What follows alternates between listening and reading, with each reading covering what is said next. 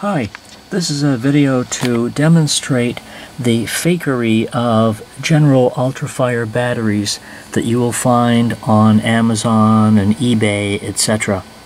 I am charging two of these Ultrafire batteries. Actually, just to back up a bit, I bought 4 of these not too long ago, and I bought them for testing purposes just to see how far off they were from what they actually say they are. Now you can see the battery here. It says Ultrafire 18650, and it says 6800 milliamp hours on it at 3.7 volts. They both say the same thing. I've got 4 of these batteries, but I'm just charging 2 of them at the moment, just for demonstration. But again, it says 6800 mAh, which is absolutely ridiculous because they don't even make an 18650 battery over about 3600 mAh, I believe, is about the top the top capacity that 18650s are made with right now. So anything that says over and above 3600 is an absolute lie. But anyway, so these are on the charger, and they've only been on here a few minutes.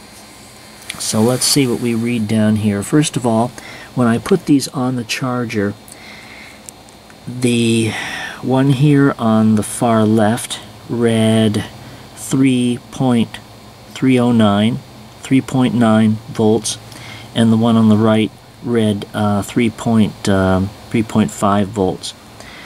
As you can see, they're both up to 4.3 volts at this time. They have only been on here for, let's see, they've only been charging for 16 minutes. That's how long they've been charging for, 16 minutes. And they've gone from just over 3 volts to now up to 4 volts. So the point of this demonstration, and oh, by the way, I set them at 1000 mAs, so that's the current that's going into them. 1000 mAs is going into each battery. So anyway, and this one is now at 403 and this one's at 404, and they've only been on here for about 15 minutes. So they're charging very fast, and the fact that it's already up to 4 volts would tell you that they are a long way off from being the capacity that it says on the battery. A long way off from being 6800 milliamps, or having 6800 milliamp hours. So that's where they are at the moment. What I'm going to do is pause the video and come back for when they've actually finished the charge, and we'll see where they have ended up at, the voltage where they've stopped at. And so you see right now each of them has 280 milliamp hours actually put into them at this time. 282 at the moment. And it says 6800 on it. Can you figure out the math there? That they are not far from being done because they are at 4.5 volts. 4.2 would be the absolute maximum amount of volts that you would put into any of these batteries. They're now at 4.5. So, you know, anyway, it's true fakery.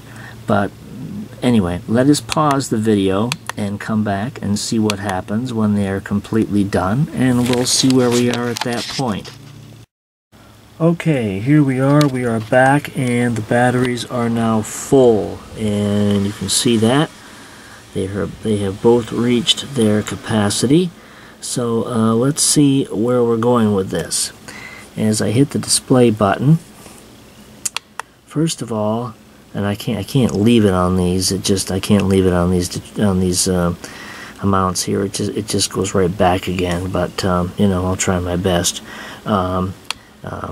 So anyway, it took 50 minutes.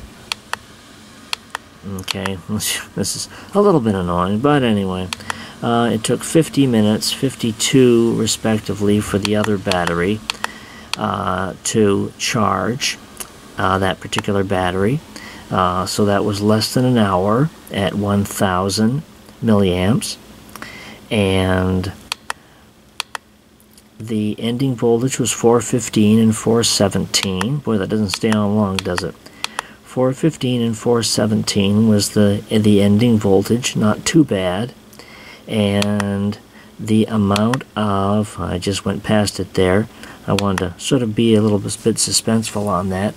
The amount of milliamp hours that were put into the battery are 600 and 591 respectively. 600 milliamp hours over here and 591 over here. Let's do that once more, shall we? 600 and 591. That is obviously less than 1,000. And yet, what do the batteries say they're supposed to hold? 6,800. That's pretty amazing, isn't it? 6,800. But in fact, they took less than 1,000. And they were down at 3.9 and 3.6 when I put them in there. And that's about as low as you can go. I had actually discharged them down to about 2.59 before putting them on here, but they bounce right back up again after the discharge was finished. So again, that is what you get with an Ultrafire battery most of the time. You will not get anything closely related to what they actually say on the battery you're supposed to get capacity-wise. 600 and 591. If you use this in an LED, if you use these in an LED flashlight, they will not last very long. At less than 1,000 milliamps, they will need recharging rather quickly. After you've used them, they'll drop out very quickly within the device, and over time, that'll just get worse.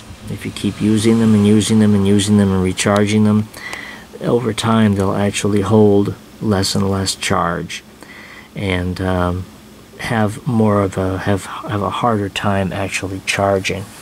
And that's amazing. People on Amazon, and you know, people buy them and they leave comments about them and they say they're wonderful a lot of the times, but they just don't realize what's actually going on with them, and they don't realize what kind of how they're getting cheated with these batteries. And and here's the other thing. As I say, this took less than an hour to charge, whereas they'll buy these batteries and they'll buy these cheap chargers that come with them as well, and those cheap chargers will actually take upwards of a day to charge these batteries, even though their capacities are so low. The cheap chargers they buy will take 10 hours, 12 hours, 15 hours, whatever, to charge these batteries, because obviously they don't charge them at high enough a current. I mean, I charge them at 1,000 milliamp hours. Those other chargers charge them at much less, probably 200 milliamp hours or something thereabouts. I mean, if they're taking almost a day to do it, and you know, the capacities being what they are. Anyway, that's your Ultrafire battery. I would stay away from them as much as I possibly can. Do not buy them, do not believe them, and buy yourself some quality batteries, will you? Thank you so much.